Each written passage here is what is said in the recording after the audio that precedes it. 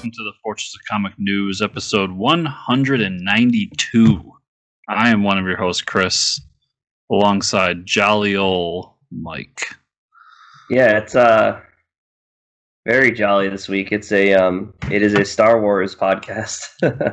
Pretty much, and I'm fine with that. Yep, it is. Man, every week HBO keeps releasing, another good thing, another good reason to get HBO Max, and then Disney's like, well, here's 9 TV shows.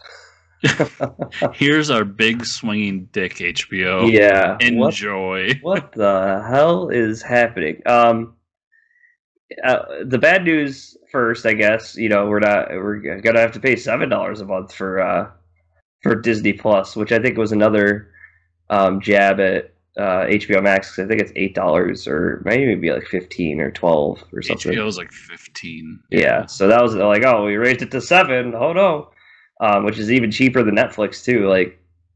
And then Black Widow won't be coming to theater. Well, it gets delayed to theaters next July or something. So they kind of announced that they're not going to be putting it on the streaming service. So, and who would have thought? I mean, the Disney investors meeting, it was like, nobody saw this coming, right? And then it was crazy. I've never been so interested in an investors meeting in my life. And I own stocks, Mike. Yeah. And what do you think people are doing sitting in the crowd like they had their Robinhood app open? Like, buy more Disney stock. Like, what do you do at an investors meeting for Disney? Because, like, anytime they announce anything, you just make money. So, obviously, like, them even having a meeting where they're going to announce anything is like, well, obviously your stock's going to go up now. Like, I think you just sit there and you stare and you go, fuck, my stock's about to make me a lot of money. Yeah, stocks, more money. You might as well just buy a money printing machine and just have at it, because we got a lot to get through this episode. And it seems like the whole Mandalorian thing of each episode is a new spin-off is kind of correct here. Listen, there's a few, like, we were right moments throughout this. And the even, like, characters from the Solo movie, characters from Rogue One, they're like, you get a movie/TV show, you get a TV show. It's like they're just, not stopping anytime soon. I mean, we'll get to it, but there's some crazy stuff happening. And, like, there was so much announced in such a short time period that I was trying to keep up with it all, and I missed so many things till, like, the next day. I was like, a movie here, a TV show trailer there. I was like, this was insane, the amount of stuff they dropped. Like, this was more than a Comic-Con announcement. Like, if I'm remembering correctly, this was happening at the same time as the video game awards. Right, yeah. Which, I don't care about the awards, whatever, but they announced cool stuff. So I was watching that, and then somebody was just like, did you hear about one of the things we're going to talk about? And I was like, wait, what? And I started looking up and was like, what the fuck's going on? Yeah. Watching the video game awards, there's something else going? Yeah, well, like, shame on me for not tuning into the investors meeting. Oh man! All right. Well, I guess we'll just kick it off here. So we know that Ahsoka Tano is coming back live action. Rosario Dawson is coming back. She's got her own series. Good, because that's what we were saying. Give her own series. She's a strong enough character. It's set in the same timeline as Mandalorian, and it's got Jon Favreau and Dave Filoni producing it for Disney Plus. So bam, wham, bam, you got the Mandalorian team on it. You got, we already saw our first taste of the character, and it's just going to get better from there. Yeah, we got our backdoor pilot, and it looked great. And yeah, right. Yeah, give me more. Yep. Let's go. All right, we got more. I got more for you. Also coming from Favreau and Filoni is Rangers of the New Republic. Not much is known, but it takes place during the events of the Mandalorian. So I'm guessing this is the where we go to where we find the Boba Fett's armor on Tatooine. I'm thinking maybe we meet up with that guy who was wearing the Boba Fett armor, because we talked about how he's a famous actor. I don't know. I was thinking this was going to be about remember the two fighter pilots that intercept him, and I thought it was gonna be like maybe not about them, but about like what they have going what the on. Republic's been like a buddy cop. Yeah, I'm not quite sure, but I mean, bring back Porkins. Yes, and like pulling over like Akbar before he was an admiral, like pulling people over for speeding or something. And then they said, so this is all taking place during the Mandalorian. They said too that they're going to do a Defenders-esque crossover with all these as well, which will be a lot of fun. Yeah. This is crazy. Do a better job than Defenders did, please. Yes, please. Wow. But Dave Filoni alone is enough to get me excited about a Star Wars project. That man knows more about Star Wars than any of us ever will. Yep. And Jon Favreau being on there as well with all these, like as a creative. So you've got the brains, you got the creativity. I think they're a great team, obviously, because Mandalorian is fantastic. Yeah, print the money. Lando Calrissian will be getting his own series of Disney Plus. No official announcement who will play the role of Lando, but we know that Justin Simien will be the showrunner. I mean, if Childish Gambino, Donald Glover is available, I'm sure they would get him, because I think people would watch the show just for him alone. I feel like this was Justin Simien's from like Dear White People or some show like that. I've never watched, but I feel like they specifically said like we don't know who's gonna play Lando, just so later on they could be like, hey guys, we got Glover back. Yeah, right.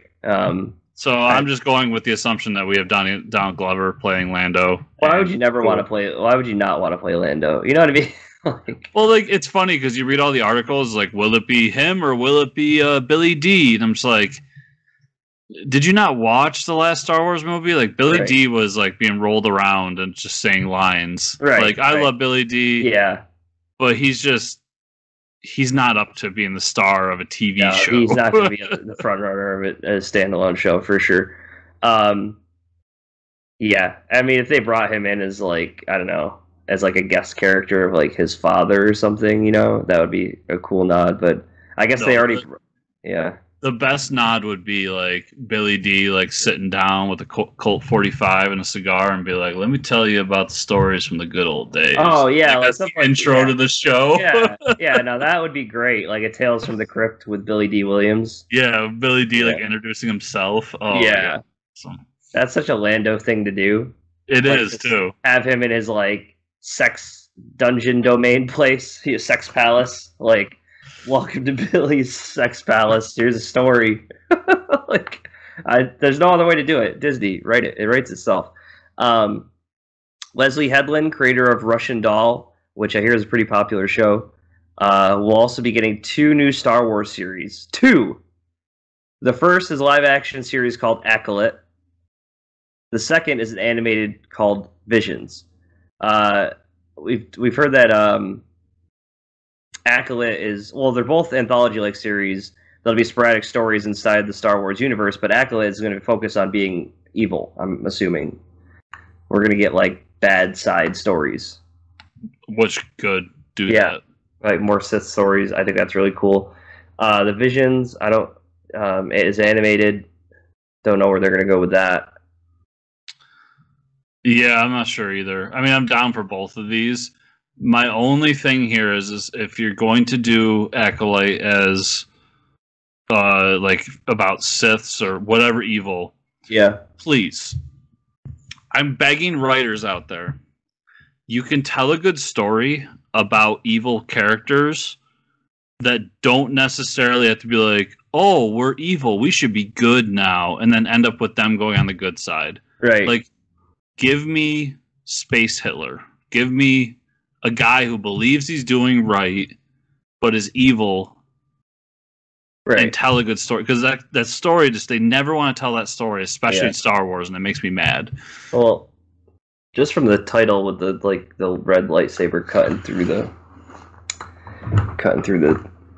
whatever the wording, I'm hoping that's what they're going for. Because we all loved the droids, Disney announced R2-D2 and C-3PO are getting their own series entitled The Droid Story. So I'm guessing these are going to be shorts. I don't know if it'll be a whole series, right? Yeah, that or I feel like this is a direct smack at Warner Brothers for announcing Batmobile, the TV show. Yeah. Be like, yeah, you got the Batmobile, we got fucking R2D2 and C3PO. Yeah, like machines people actually want to hear talk. Although if you watch any Star Wars movie, they never let C3PO talk.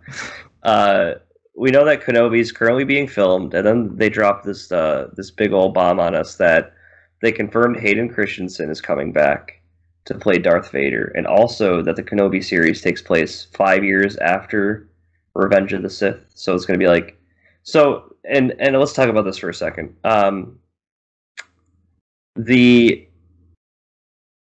This is 5 years after Revenge of the Sith. I mean, Hayden Christensen's coming back. Awesome. I'm excited for that. I mean, if he's going to be Darth Vader, though, how much is going to be in a helmet, you know? Well, he's got a Mando that 100%. Right. You don't take the helmet off. Yeah. Also, so a lot of these timelines are established. I mean, you can see it with Mando is 5 years after Return of the Jedi. I think this one is 10 years after Revenge of the Sith. So 5 or 10. Either way, what they do is they're strategically putting these stories, they're saying they're within continuity, but they're keeping them far enough from the main stuff that's within continuity out there that it's like, okay, we could play in this playground and not really. We got a few years to give up here where we're not going to like overlap.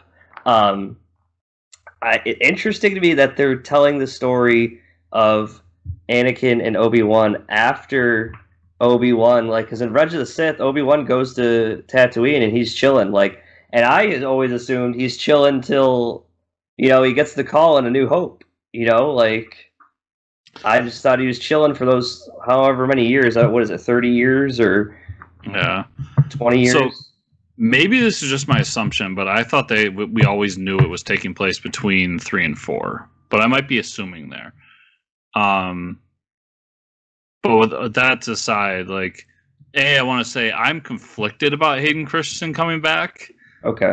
Because I think that it's been long enough where, like, people don't hate him anymore. Right. And he can come back and be a part of it. But I've also watched those movies recently. Yeah. I mean, a lot of it's the direction he was given, you know? It is. Yeah.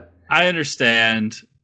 It's hard to make better in this, please, because it's hard to make a line that says "I hate sand, it's coarse," and you know gets everywhere. It's hard to deliver a line in a $1 billion trilogy and make it sound okay. You know, like I'm not hating on him. I'm just saying, like, but the other thing too is like, does it matter? Because if you take the helmet off, I'm automatically mad. Like, Vader doesn't take the helmet off.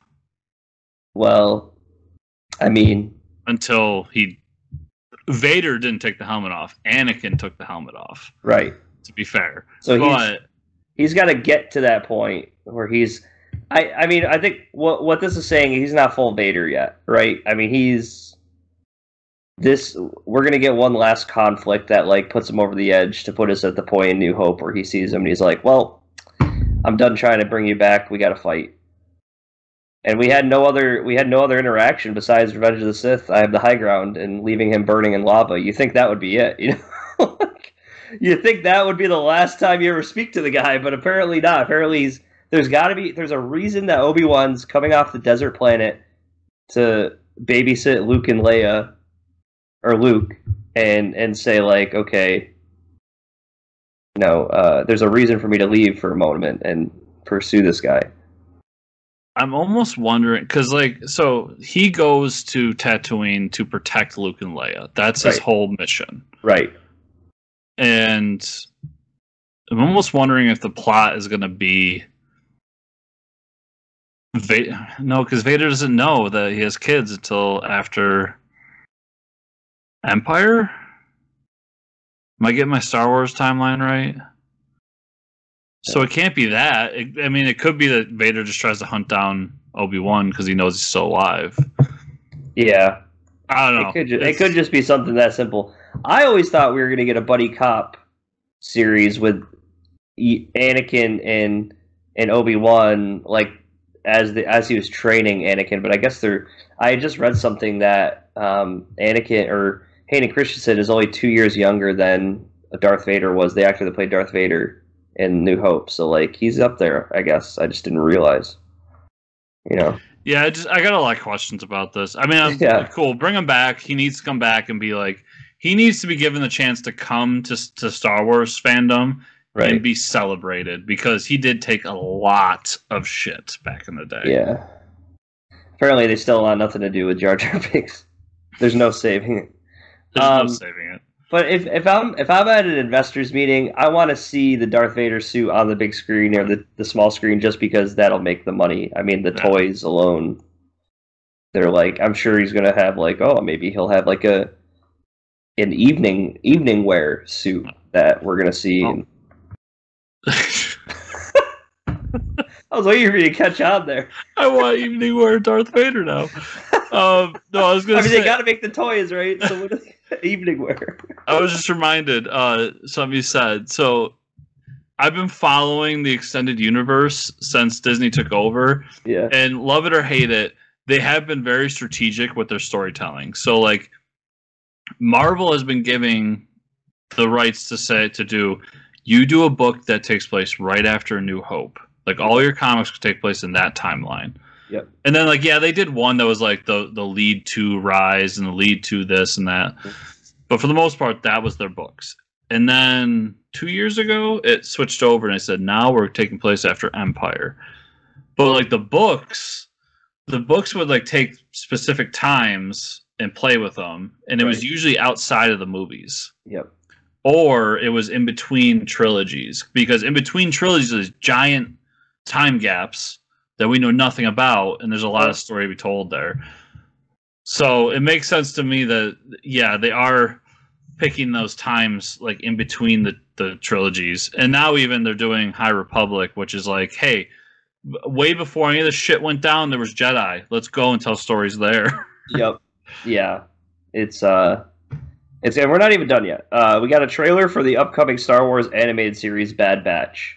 Oh, so good. I didn't watch it, but I didn't even see. Me just realizing now, I knew it was announced. I didn't even know there was a trailer because I was. And then I had told you about Indiana Jones, and you didn't even know about Indiana Jones. Yeah. Yeah, so it's like there's so much stuff. So Bad Batch, it looks like it's going to take place after the events of Clone Wars. So after the events of Episode 3, which is awesome.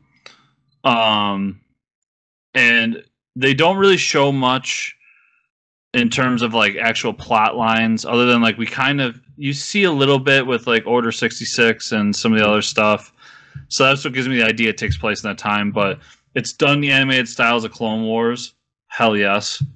I like those characters from the last season that they did. Mm-hmm. And I'm still hopeful that they use this show not just to answer this question, but maybe like make it a one-off episode. It'll be like, yeah, we saved Grogu. Here you go. Yeah, right. But there's so much cool stuff to do here, and I'm really excited about it. It's the weird clones that decide to fight differently from everybody else. Let's do it. Everything was wrapped up with the announcement that Mandalorian Season 3 is set to premiere December 25th, 2021. So pretty much a year away. Yeah, the surprising part there is that it's not October. Yeah. But I said when they wanted to... Remember when they wanted to switch Star Wars? It was when Solo came out. Right. And they said, we don't want Star Wars to be a Christmas thing anymore. We want it to be like a March-April thing. Right.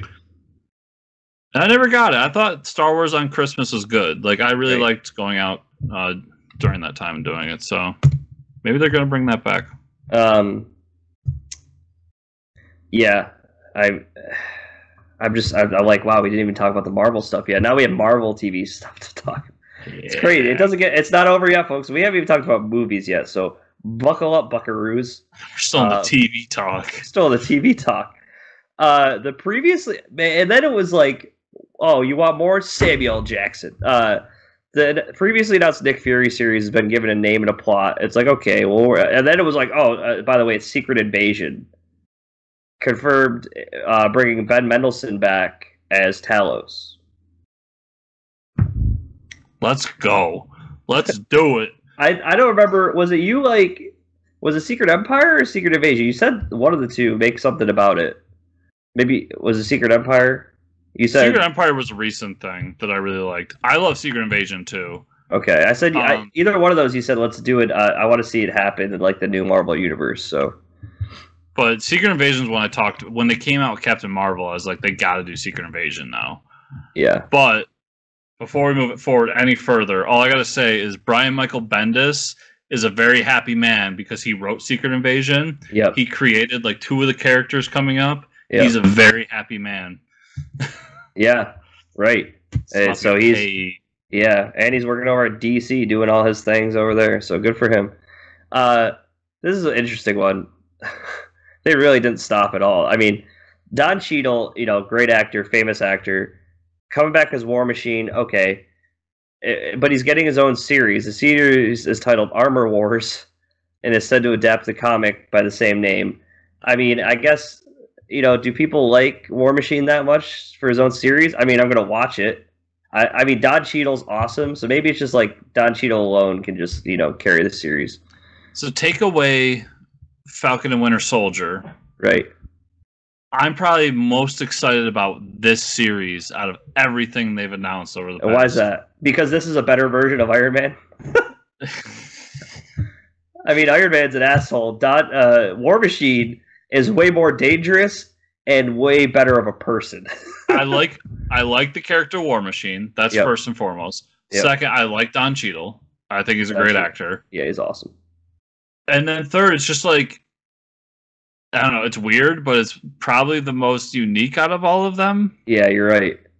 I mean, yeah, we're getting spoilers for 2 minutes from now, but we're getting a Riri show, but I don't know, there's something about War Machine that's just stands out to me. Whenever I read a War Machine comic, something stands out that I really like. Mm-hmm. And maybe it's kind of the war nature of it, but I really like that character, and I'm really excited about that. That being said, it's like picking your favorite children. Like, I'm really excited about this one, but it doesn't mean the other ones I'm not excited about. Right. And then we have Ironheart, which I think this is cool. I mean, I'm not necessarily excited about Ironheart, but I think Ironheart, and you have Dominique Thorne playing the lead role of Riri Williams. I think that's awesome. I mean, why not? If we can have Tony Stark, why can't we have Riri Williams, and why can't we have War Machine? So I guess it all makes sense, right? Yeah, another Bendis creation. And yeah, right. But I like the diversity within the Iron Man universe, I guess. Cool. Yeah, for myself. Yeah, I'm not a fan of Ironheart. I'll watch the show because I didn't even know who the character was, honestly. So yeah, I've seen her here and there. I mean, she's not my cup of tea. But I want to remember that I wasn't a big fan of Miss Marvel, and then I played this stupid video game, and now I think Miss Marvel's a great character. So changed my mind. Right. But that all being said, I'm gonna have. So when I went to go see Captain Marvel, I went with about a day after my buddy Joe went, our buddy Joe, and he asked me what I thought, and I said it's an okay, it's a okay Marvel movie, and I'll never really want to go look it out again or anything. And he said to me, he goes, yeah, but when I left that theater, I saw a couple of little girls, had to be like 12 or younger. Yep. Coming out of that all excited about Captain Marvel. Yeah. And even though I didn't feel like this was a great movie, I didn't care because that's who it was for. Yeah, right. It wasn't made for you. And that's what this show is for. Yeah, that's what the show is for, exactly. So, and that, I'm excited about it. Yeah, exactly. And the same thing goes for War Machine. I mean, yeah, we have a person of color in the War Machine outfit and an Iron Man suit, but now, like, Don Cheadle deserves his own show. What do you think? Like, they could have did more with his character for sure, but you can only have really in the Avengers you could only have like one Iron Man guy. But I think it's a long time coming for him. I could have gone with this story too, because when I went to go see Black Panther, I went to see it with my best friend and his son, who happened to be black, and his son came out so excited about it, and I remember at the time I was like, "This is a good movie. I really liked it." Yeah, but that kid was what makes that movie great, and that kid is the reason that movie will last forever, because that kid finally got to see somebody that looked like him up there. Yep. When you see yourself in the heroes, I mean, you really connect with these stories, and that's why comics are awesome, because you do have, we're not going to go the whole Comicsgate thing, but there is diversity within comic books, now we're starting to see it translate to the movies now because we can get these other characters. Like it's not so bizarre. It's like, oh, everybody accepted Iron Man. Now let's get a couple, B-side characters to Iron Man in there. And it's like now it's more acceptable for everybody to see these characters on the big screen. And that's why I love MODOK, because I'm a fat man whose intelligence is superior to everybody. Yeah, there you go. Well, yeah, so you see yourself in there. Oh, man, you really brought it back. That's awesome. Now it all makes sense. Yeah, now I know why you love MODOK so much. Just a talking head. This was insane. We're not done yet, folks. No. Guardians of the Galaxy is getting their own holiday special in 2022, and James Gunn is running it. What? Sure. Whatever. Okay. Do it. Life Day. Let's bring it back. Oh my God. Well, they did it. What's best about this? It's in canon. Oh God, that's the best part. I don't see it on here, but with the Guardians of the Galaxy thing, Baby Groot is getting his own miniseries, right? Forgot about that. Little shorts. Yeah. Yeah, which is awesome. Yeah, people like that. Yeah. Star Wars did a bunch of those last year, and we watched them. They're like 5-minute shorts. There's like 10 of them, so whatever. They don't take long to watch. We watched them all, and they're a lot of fun. And then we got the first trailer for Loki coming to Disney Plus. I did not think this was the direction they were going to go with the show. I don't really know a whole lot about what's going on, but it looks awesome. Like Loki gets immediately picks. I mean, it starts off with the scene from Infinity War, and then bam, he's transported to I don't know what. We don't even know what timeline it is, right? Do we know what year it is? I'm not even sure. No, but it looks like there's time cops, and Owen Wilson was there, and that was kind of weird. I was like, Owen Wilson is a time cop? I mean, I'm not upset about it. I just didn't know this is where... Like, he's almost in, like, limbo or, like, within the time stream, almost. Yeah, and there was, like, definitely I don't know what you call it, but, like, a image of Kang above one of, like, the people.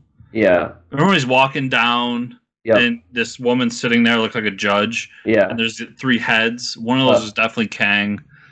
And then they did a lot of like, I don't read a lot of Loki, so I don't know the stories per se, but I've seen the imagery through just living in comics for so long. Yep. And I remember like the vote for Loki, and that image pops up in this, and like a few others. So yep. But it seems like we're going into different universes or different timelines or something. It looks crazy. I hope it's just like Loki in different timelines. That'd be great. Like just do a different timeline every episode. And then they like shave his head and make him like an agent. It just looks crazy. It almost gave me like Umbrella Academy vibes. Like that was the tone. A little bit, especially that one sequence where when he's in the suit and he jumps. He's in the suit with a briefcase. I'm like, is he part of the Umbrella Academy? Either way, I mean, it looks awesome. And then we got the Falcon and Winter Soldier second trailer, and boy howdy. Oh yeah. I don't know. Flag smashers in that. Yeah. That's that was a crazy trailer. I mean, what do you think? I mean, you're more of a fan here. I love we get a really good look of Falcon's suit, and I love it. Yep. I love kind of the cockiness of Falcon. Mm-hmm. And I also love they give this little speech in the beginning about like, the burden of holding the shield and being Captain America. And like, I really like that they're going down that direction of Cap was always a character that is more an image than a person, and more he inspires and does all these things for others. And that's what makes him this great hero. And I hope they keep going down that path. That being said, there's Flag Smashers, and I still have Zemo coming, and I'm happy. Yeah, right. I want this. I also love the back and forth between Falcon and Winter Soldier is great. Yeah. So I'm down for that. I can't wait for this to come out. We're starting to get some like quippy banter between them, so it's gonna be This is going to be my series of the year when it comes out. Like, it's going to be the one I'm most excited for. So now we're on to movies. I guess we'll just do this at the top. Indiana Jones 5 is happening with Harrison Ford. I don't know much more than that. I mean, Harrison Ford's what, mid-70s? I think It's I got don't to be. know. It's got to be a passing of the torch, or else the franchise is going down. And just give it to Shia LaBeouf. Like, The Kingdom of the Crystal Skull was, okay, it is what it is, an awful movie, but Shia LaBeouf wasn't the worst part of Kingdom of the Crystal Skull, I'll tell you right now. Just give me Shia LaBeouf as a new indie, and I'll be happy. That's all I want. I mean, yeah, do that, and I'll never watch an indie movie again. But Well, I can't stand Shia LaBeouf. I can't stand him. But other than just do it. But I don't know. I don't want more indie. I just don't. Like, it's fine. Yeah. Leave it what it is. Right. They're gonna make it whether you want it. Yeah. I know. I know, but I almost wonder if I'll even go. Like, Yeah. I wonder if I'll even get off my ass to go see it. Like, Crystal Skull is just so bad. It's so late to have a 5th installment of Indiana Jones, like... And it's almost like... It's weird, because you got the Uncharted movie coming out, which is a movie based on a video game based on Indiana Jones. Right. And then this is coming, and, like, Harrison Ford, I love Harrison Ford, but, like we said about Lando earlier, like, can he get through a movie and actually do the sequences? Yeah, I don't know. That's a good question. Like, and what's really the harm in this of, like, because the big thing with Indy, what made Indy great and what made Indy what it is that it was two of the greatest filmmakers of all time, George Lucas and Steven Spielberg, coming together to make a pulp movie from their childhood. That's what it was. Yeah. So if you're going to do it, why not just reboot it and start over and do something new? Or just give me another Mummy movie with Brendan Fraser, because that's what I'm more Or do that. Yes. Yeah. Like, Brendan Fraser could still do Mummy, and you should be making those movies are amazing. Just give me more Brendan Fraser in everything. Yeah. Underrated. Which reminds me, I gotta watch the rest of Doom Patrol.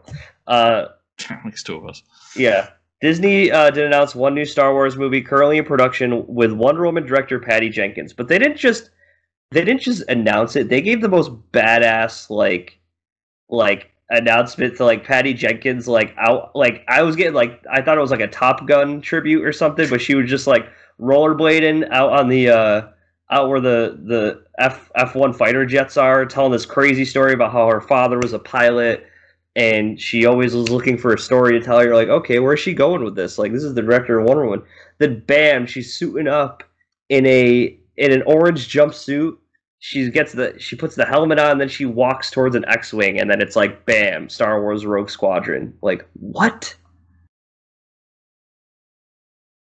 Yeah. And I know you and I are excited about this, but again, Patty Jenkins directing it has a lot of other people excited too, because, like, Patty Jenkins is awesome. You know what I mean? Like, and Patty Jenkins knows how to do war scenes really well.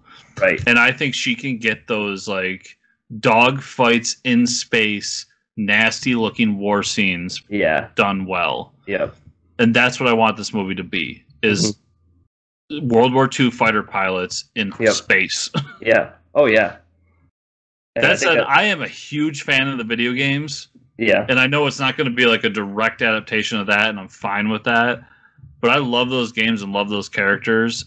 And I've always liked the idea of X-Wing pilots and, like, the squads. And I know, like, there's been that video game that came out a little while back. There's been a few books about them, like Alphabet Squadron and a few others. We had the TIE Fighter book that we kind of picked on, but I really enjoyed it too. So, and Patty Jenkins coming over, I'm so excited. Yeah. Good for her. Yeah. They took, like, the one good director that DC had. It's fine. Like, DC stole James Gunn, so just retaliation. This was crazy. Fantastic Four finally coming to the Marvel Cinematic Universe with Spider-Man Homecoming director John Watts. Yes. This is a big one. Like, this is the one where after everything I've said about Marvel and the MCU and how they can do no wrong and blah blah blah blah blah, and even their bad, right? This is the teetering point. This is the movie that nobody's been able to do right. Right. Even the old Spider-Man movies, maybe you didn't enjoy them as much as the new one, but they weren't awful. They weren't bad, yeah. But nobody's been able to do Fantastic Four right. Nobody. I mean, Josh Trank is still in hiding. Yeah. Like, his career is donezo.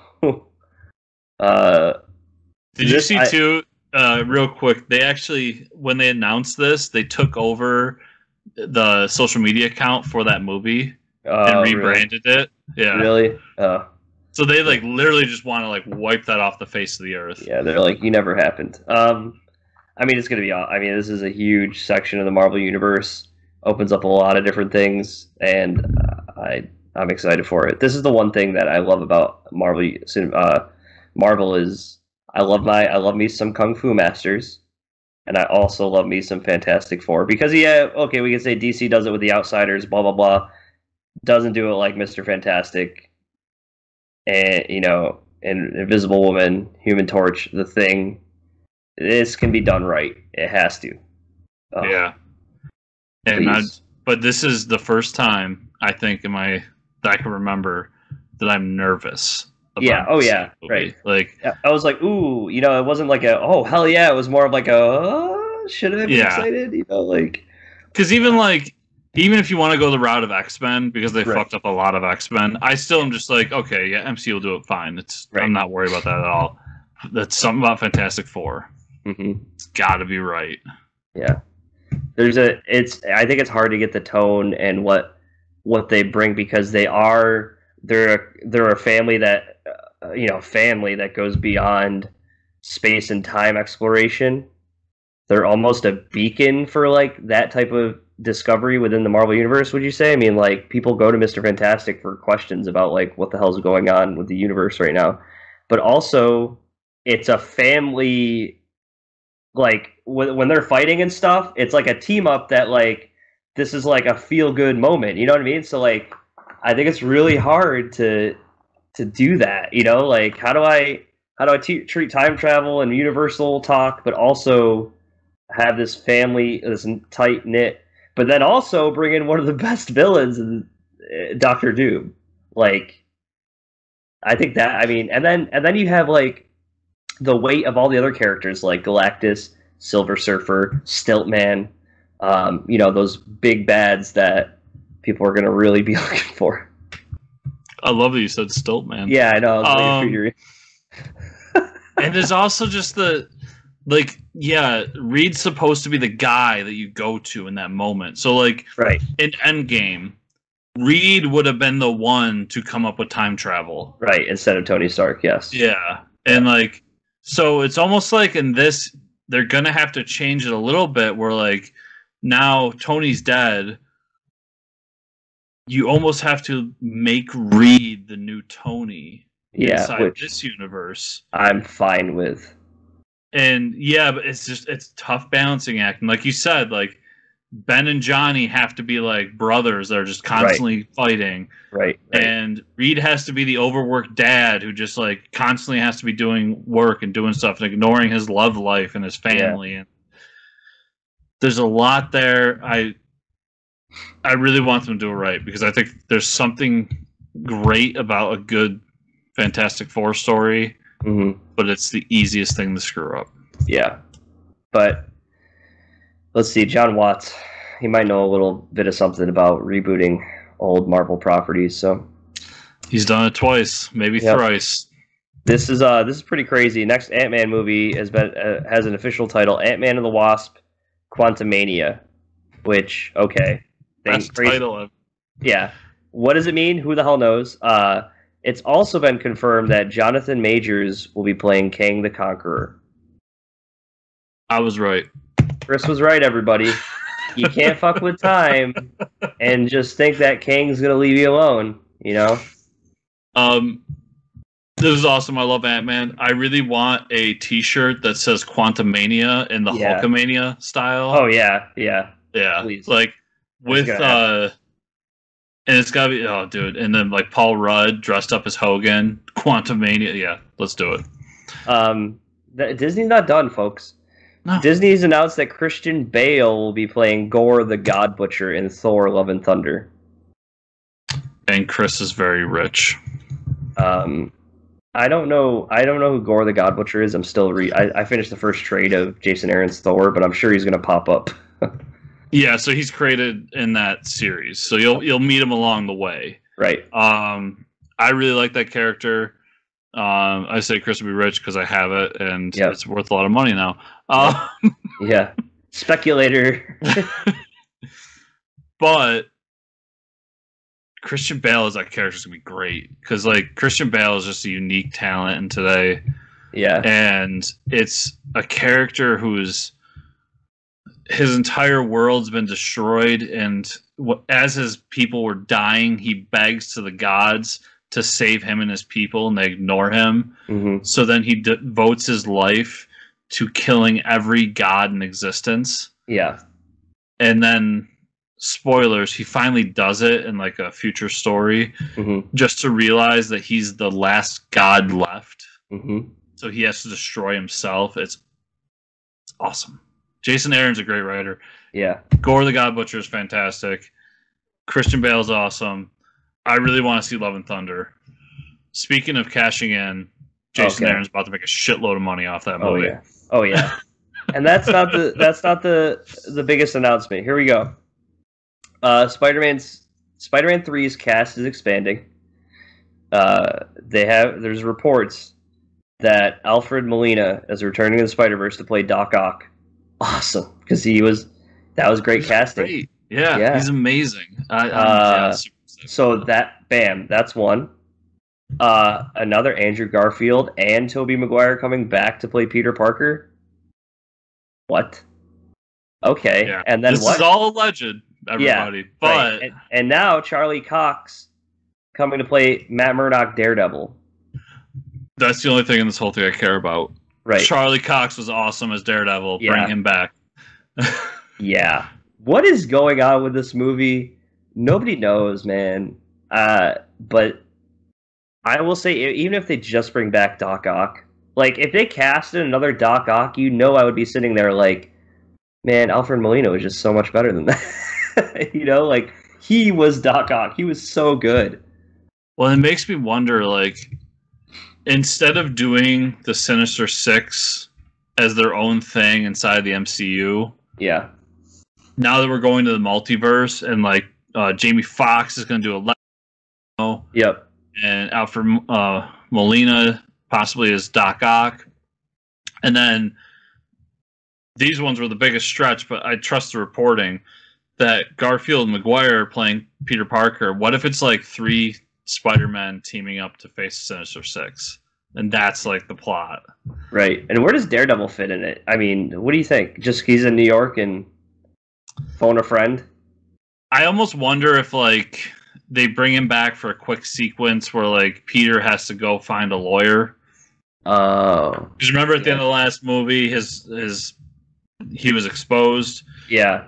And maybe it's like he goes and be like, what can I do? And blah, blah. And then it's Charlie Cox as Murdoch. Oh my God. I forgot we're getting Joan Jameson back too. Or, what's his name is Joan Jameson. Oh my God. I forgot about that. I forgot about the ending of Spider-Man. Holy shit.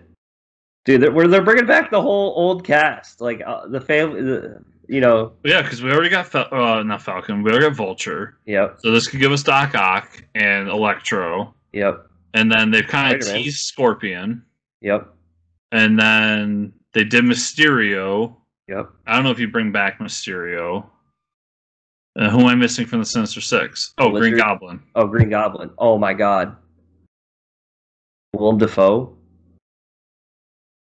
Or do you bring back who played his son? Oh yeah. I can't think of him right now, but yeah, Pineapple Express himself. That's all I'm picturing too. Yeah, I know. All I can picture is Pineapple Express. But either way, like, dude, if you tell that might be the one they're saving to announce is like Willem Dafoe back as Doc Ock. I think the only person that like maybe wouldn't want to come back to play their characters, probably Willem Dafoe, just because of like he seems like that guy that just does a character and is kind of like he just does so many things. And didn't his character die in the movies? Oh, true. Yeah, James Franco, and it just popped in my head. Franco, yeah. I mean, so maybe we could bring Franco back, or just bring Dave Franco and say James died. Now it's his son or something. You know, like. This. Assuming this is all true, the Alfred Molina one is the most concrete. Like that's 100% happening. Right. So I'm gonna believe that one. But assuming this is all true, Spider-Man 3 is looking up to be quite the movie. But then I forgot, Sam Raimi's directing Multiverse of Madness. That's right. I forgot about that. So he's just like, he probably said, okay, I'm going to do this multiverse movie, but I'm bringing all my, and you know, the one thing you know about Sam Raimi is he grabs a character and he brings him along with him. Look at Evil Dead, dude. He's brought Ash Williams with him everywhere, you know? I think we talked about this when it was announced, but who is Bruce Campbell going to play in the MCU? I don't know. Dude, that's what I don't know. Oh my god. I want him to be like the lawyer that Matt Murdock has to go up against or something. He just comes in with like a Hawaiian shirt on or something. Oh my god. I don't know. MCU, man. I'm so it came out of nowhere for me. Yeah. So I had zero expectation, just popped up. Right. Everything Star Wars and MCU, I just got so excited about it. I am blown away by what they announced. Mm-hmm. And it's going to be a good couple of years. Yeah. Like, we got a good slate of movies and TV shows coming out. Yeah, for sure. Now they just come out. Right. Yeah, now they just got to wait for it. Let's get into the comic book news. All the good news. We do have some more sad, depressing news. We lose another comic great this year. Richard Corbin passed away at age 80. So the I mean, you know, 80 is up there, but still, it's always sad to see these guys. You know, I mean, their legacy will live on through comics. Yeah, and I haven't read much Corbin. I know people who are huge fans of his. Yeah, I've always heard of people talking about him. I've never read any of his stuff, but I did read. Okay, yeah, I'm looking at his list right now. I read Rage More. I really like that. Mm-hmm. He did a bunch of Hellboy stuff. Yeah. I'm trying to see it's all Hellboy. Yeah. Yeah, I mean that's and he's done stuff at Marvel and DC as well that I'm sure we've read and just can't put a pin on them, but great artist. And he seems to be a comic creator. Like all the comic creators I know talked about him the day that he passed, like how he inspired them. So yep. And I mean, man, Hellboy, one of the most iconic characters that's not within the big two, you know? Yeah. All right, so Disney still out there announcing creative teams, because now they're pretty much got... DC. What did I say? Disney. Oh, sorry. I just so much Disney. Yeah, like, pretty much, you might as well just cancel HBO Max now, because, like, Disney blew you guys out of the water. I did it again. DC continues to announce new creative teams for the comics after the events of the future state. This is awesome. Stephanie Phillips, artist Riley Rossmo will take over Harley Quinn with a new #1. I will read this, Stephanie Phillips. I'm reading Harley Quinn. I got to reach out to Stephanie too. We got to get back on to talk about this. Because I'm going to tell her I committed to 5 issues of Black Widow #1, and help me out, and I can't think of the wonderful writer's name. But anyways, I'm going to commit. Thompson. Yeah, Kelly Thompson. And I am going to commit to 5 issues because Black Widow wasn't a book I was going to read, but after I had read her not a Daredevil, Jessica Jones series, I read that and I was like, damn, this is really good. I'm going to commit to 5 issues. Bam, I did. I might have to commit to 5 issues of this just because Stephanie Phillips is awesome. And she's going up and up, man. First it was those one-shots and those anthology books, and now you're putting her on Harley Quinn? that's got to be one of the top 3 DC books, I would assume. You know what I mean? Like, I don't know. I remember when it was coming out, it was like at least a top 5 every month. Yeah, that's crazy. So, Stephanie Phillips, man. I've already committed to the Future States. Yeah. And if I like what I read there, I'll continue on. Yep. So that's not all the news, but we're just excited because Stephanie's awesome. Jean Luen Yang and artist Ivan Reyes will take over Batman Superman issue 16. I haven't read a lot of Yang stuff, but artist Ivan Reyes used to do Justice League for a while. He's a great artist. He's one of my favorite artists at DC. He did the Aquaman run with Jeff Johns. Yep. And he recently did Superman with Bendis. Ooh, That's really good. That's maybe what he did. He did Justice League with Jeff Johns too, I think. He was a Johns guy for a while because I think he also did that Forever Evil series. Yep, he did. You're right.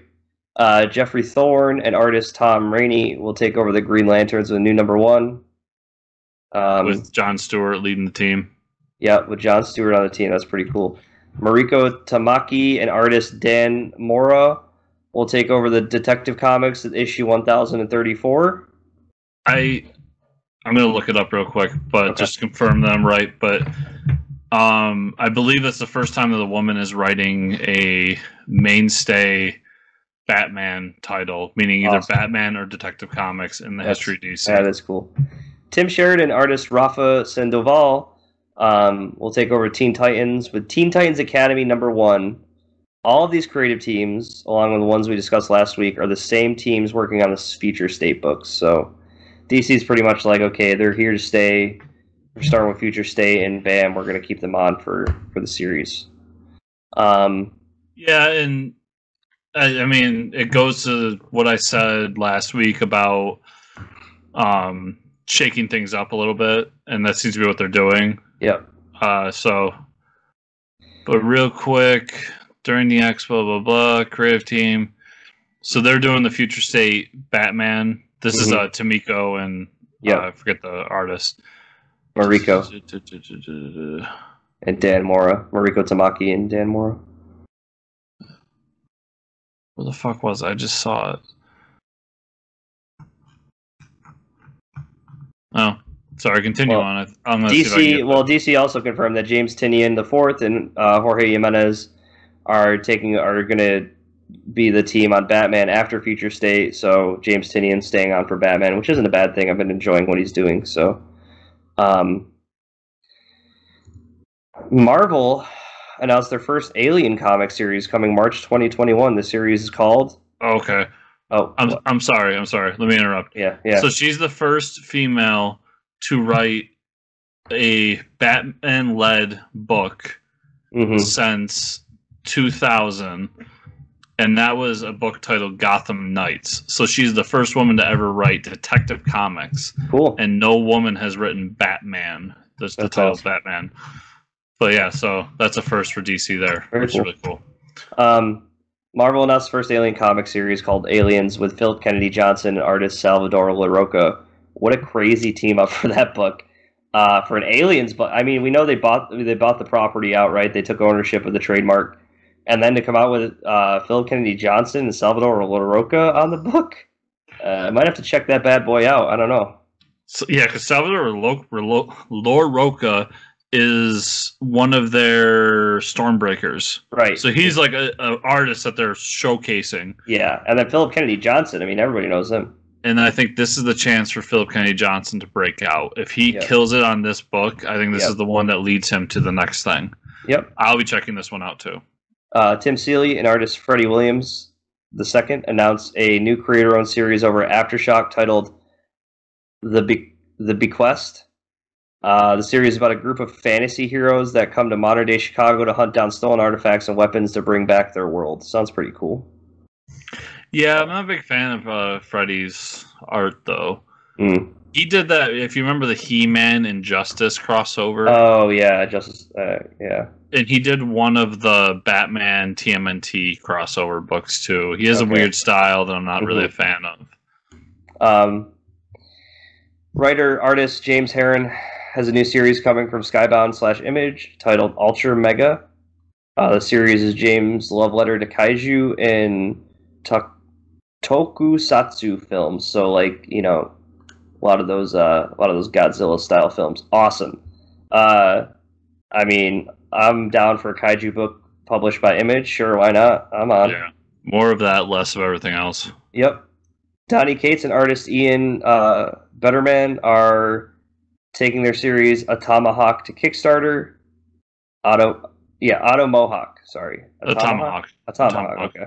The campaign is to make action figures of the lead character Cyber Zerker, but one of the stretch goals is pretty awesome. If the Kickstarter reaches $14,000, Grant Morrison will write a one-shot comic about the origin of Tomahawk with the art from Ian Benderman.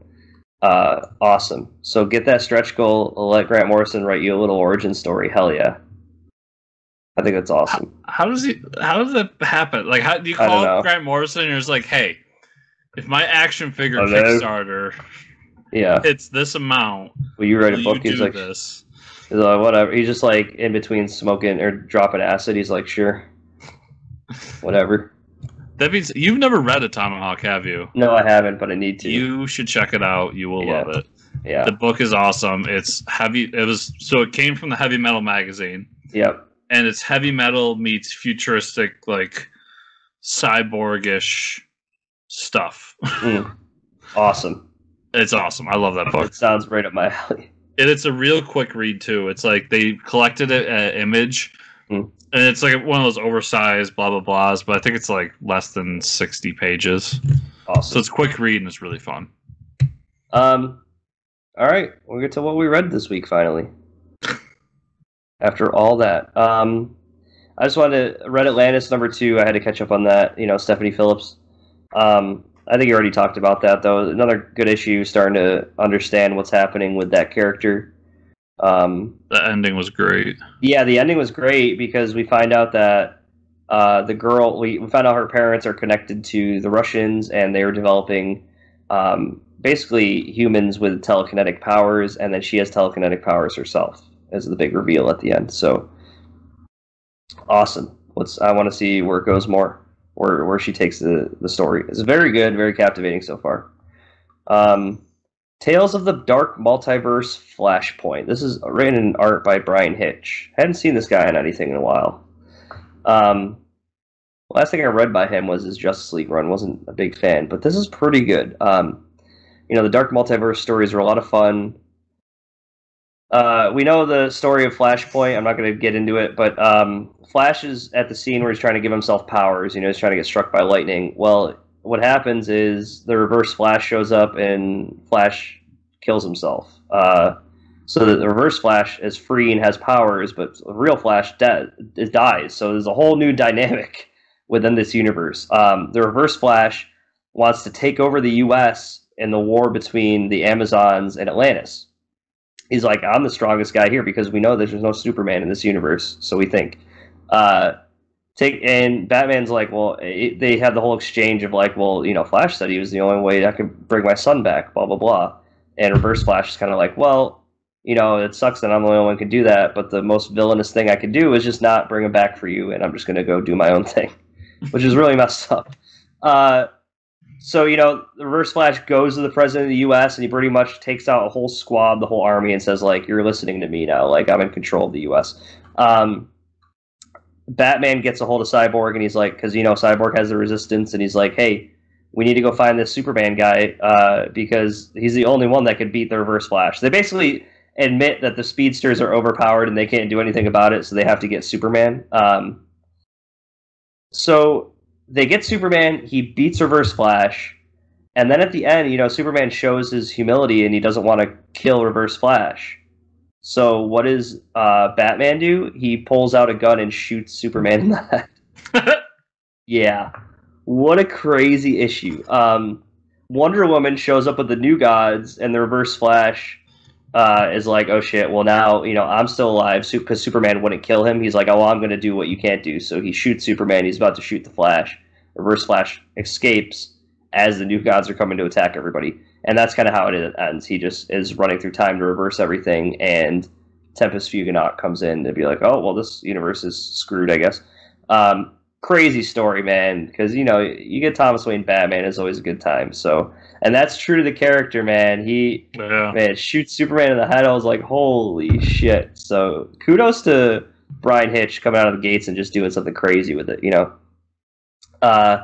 Injustice Year Zero, number 12. This is Tom Taylor, Cyan Torme on the art. We know that Superman and Lois are having a kid after talking with Dr. Midnight. Joker is getting this call to find the mask of the Lords of Chaos, like the amulet is like calling to him.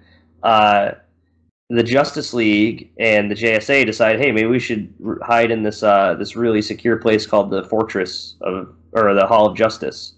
And basically the Joker's like, oh, I know you're in the Hall of Justice, I'm going to come attack you guys, because now he has this helmet of the Lord of Chaos, which is almost like something like the guy with the gold helmet, Dr. Fate or something. So the story's really good. Dark Knight Death Metal Lost Stories of the DC Universe. This was a bunch of little stories. Did you read this one?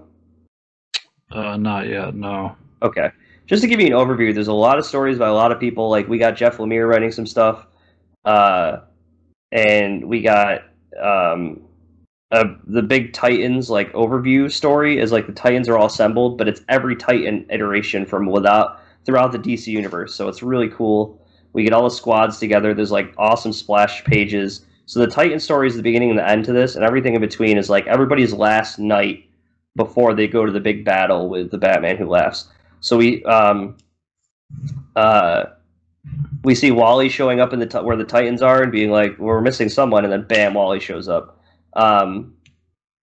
Basically, that Titan story resolves with they summon Roy Harper with the Black Lantern ring. So now they're like, oh, everybody's here. So Red Arrow's there. He's just zombie Red Arrow, which is kind of messed up to see. There's a Green Lantern story by Jeff Lemire. Hal goes and mourns all the dead lanterns, and he finds Sinestro. Like, that's what he wants to do in his last night, is go mourn all the dead rings and stuff. And he gives Sinestro a green ring, and he's like, what do you say? And he puts so Sinestro comes back as a Green Lantern. Awesome. That's cool. He's like, we don't need to fight with fear now. And he's like, he grabs the ring and he puts it on, and that's how it's Jeff Lemire, man. It's even giving me chills just talking about it. Like, bam. In a short story, he could bring back Sinestro as a Green Lantern and use the whole death metal. Like, why not? That was so cool. Wonder Woman getting ready for battle. She talks with her mother. She talks with the Amazons of like what she needs to do. A really good story. Ollie and Dinah Lance story. They meet their daughter from the future or another universe. That's a really cool story. And how he like wants to propose to Dina and stuff like that, or Dinah, and that was pretty good. Gail Simone wrote that one. There's a great Aquaman story of like, yeah, he's like, he thinks like people see him selfish as wanting to save the ocean, and he sees his family and Mara, and then he finally takes off because he's like, I think he's I forget what he calls himself. Like, he's just got all that dark armor on now, but he takes it all off and he says like, okay, I'm going to go fight for the humans now. So he realizes he needs to they needed my help. Barbara and Nightwing get married in their issue. That was pretty funny. Like, Batman's just like, you guys just need to stop arguing and be married for a night, because they kind of like are trying to get the Bat family together. Like, Nightwing wants to talk about how much he loves her, and Batgirl just wants to be like, listen, we need to take this seriously, get the Bat family together and like fight tomorrow. Where it's like, Batman's just like, no, you all need to chill. You guys are married. Okay, go bang for the rest of the night or something.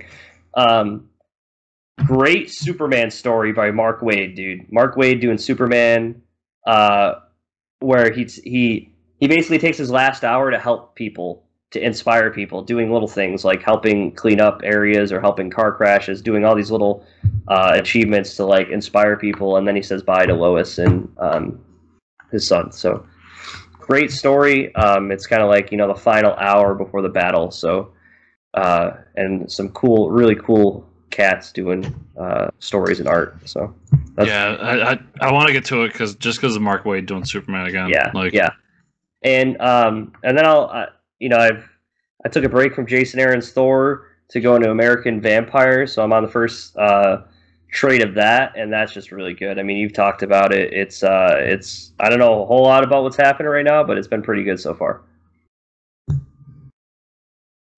Is that everything? Yeah, that's it. And then I know there was like a Christmas special I still got to read and stuff like that. But yeah. American Vampire gets good. The first one's like good, but then when they start getting into a lot of, because they basically take every version of a vampire and make it its own tribe. And it's okay, awesome. Yeah. That's cool.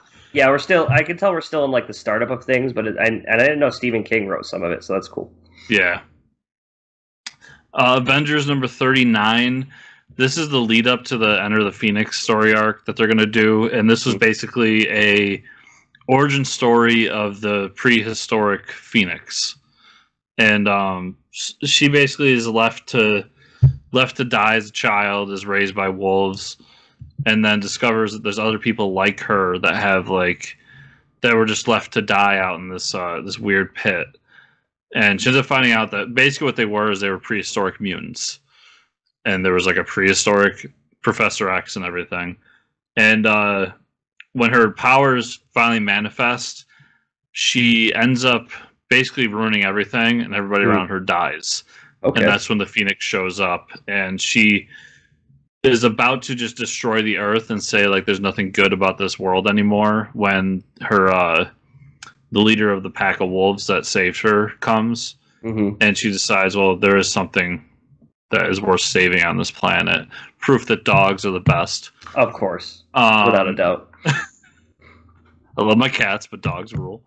And then the ending was her going to Odin as he's trying to pick up what becomes the Hammer of Thor. That's awesome. And telling him like there's something happening and we need to form a team. And so it's kind of the birth of Phoenix and the birth of that prehistoric Avengers. I really like that. I'm actually going to save that one for the last. Venom number 31 took place right after King in Black issue 1, where Eddie was thrown off this building, and it's him going through his thoughts as he's about to plummet to his death. It was a really cool kind of introspective of who Eddie is, at least who Donnie's version of Eddie is, as he falls down. And at the end of the book, we don't know if he actually fell to his death or not. It kind of it comes to a part, and he has this moment, and the book ends. Because they probably want whatever that reveal is to be in King of Black. Yeah. But it was still a really good issue. Cool. The Amazing Spider-Man number 54 it's Spidey fighting Harry Osborn, who we find out Kindred was Harry all along. What? And throughout the entire issue, Peter's going like, we've done this dance before, like, you never win, why do you keep trying, blah, blah, blah. And Harry kind of reveals, like, no, this isn't about killing you or winning. Like, I've given up that, and I've given up those demons. Now I want you to live in hell.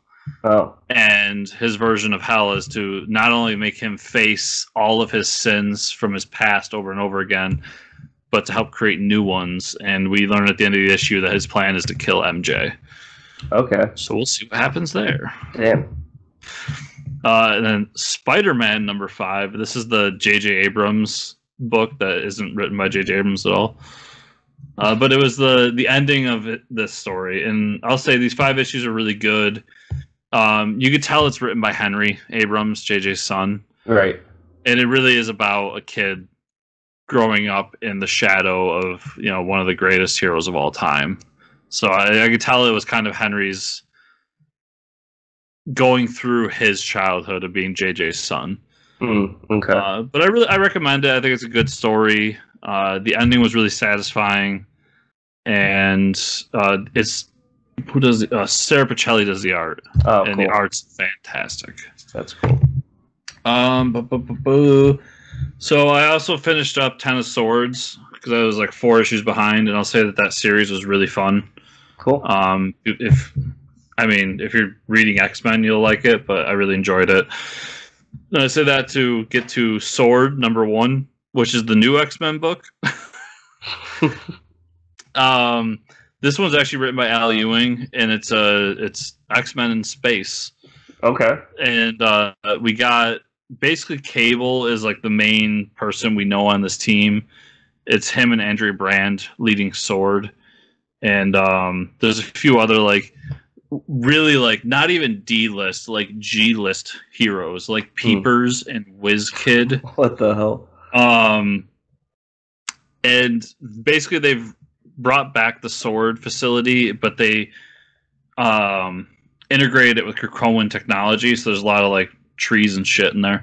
And they're tasked with protecting the world or Krakoa from outside threats. And Andrea Brand's her whole mission is to basically try to stop Thanos level threats before they happen. Is her like goal.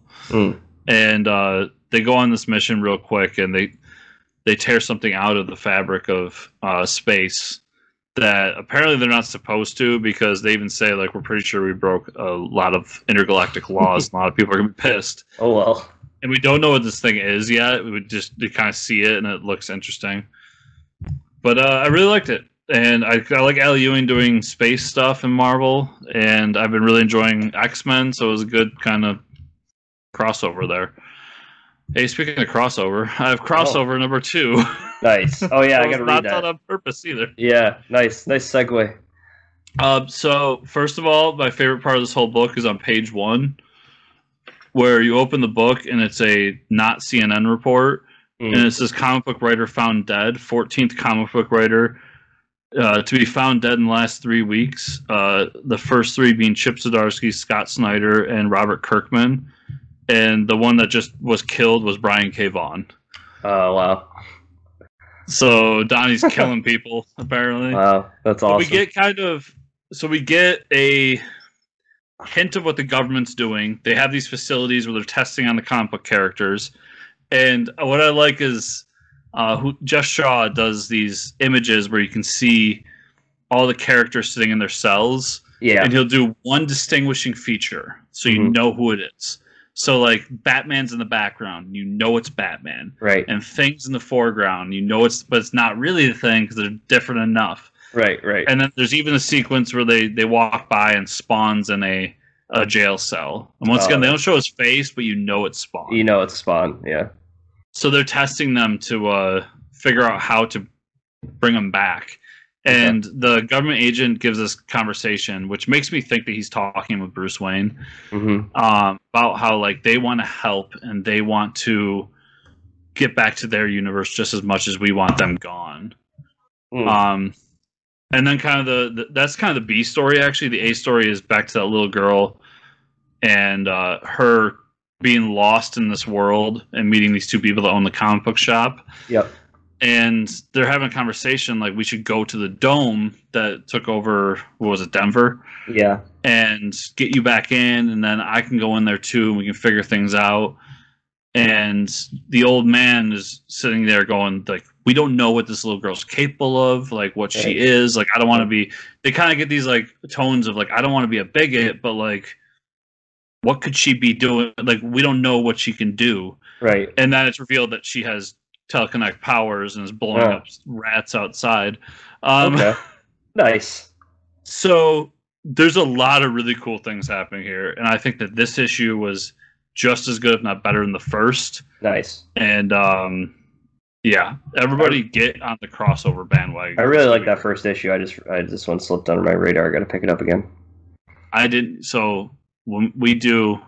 Everybody out there, if you go to ForgeComicNews.com, you can see the books that are coming out next week on there every week. And when we do that, I go through the list. I completely blank that crossover was on there, or else it would have been my pick. Yep. And then when I looked in this, I go through my books at the shop. I'm like, wait, crossover's out this week? Awesome. Yeah, I know. It's like it's one of those titles too where it doesn't like stand out at you. You know what I mean? Yeah. Like when you're scrolling through, you know, a Dark Knight Death Metal like title when you see it. And in the back of this issue, they did a little preview of that book that he's doing that connects to God Country. Oh, really? That's cool. What the hell is it called? The art's really cool, but I haven't read God Country yet. So, The One You Feed. It's the one that they're doing with Brian K. Vaughan over at Panel Syndicate. Oh, okay. So, cool. That was really cool too. Awesome. That's all I have, Mike. Where can people find you on that internet? They can find me at Fortress Ricker on Twitter. Where can they find you and or the show?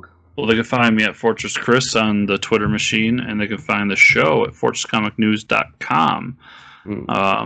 Remember, everybody, to give us these 5-star reviews on the podcatcher of your choice, to like, subscribe, share, comment down below if you're watching us on YouTube, and keep on keeping on.